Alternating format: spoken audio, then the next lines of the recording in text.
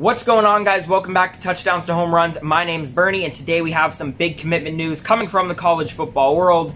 6'4", 360-pound defensive tackle Payton Page has just made the decision to commit to Clemson, where 100% of the crystal balls did have him going with a 7 confidence rating, so no real surprise here.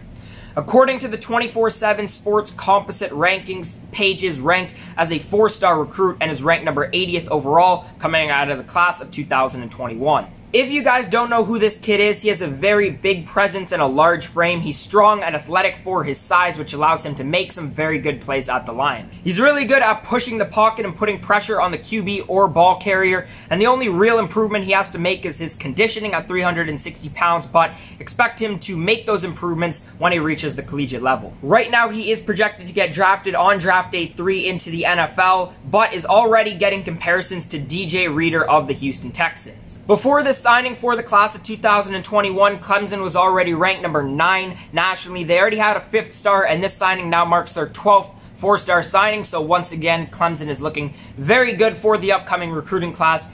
If you guys made it to this point in the video, thank you. Let me know your thoughts down in the comment section below. If you're a college football fan or a Clemson fan, let me know down in the comment section. As always, guys, thank you so much for watching, and I'll see you guys next time.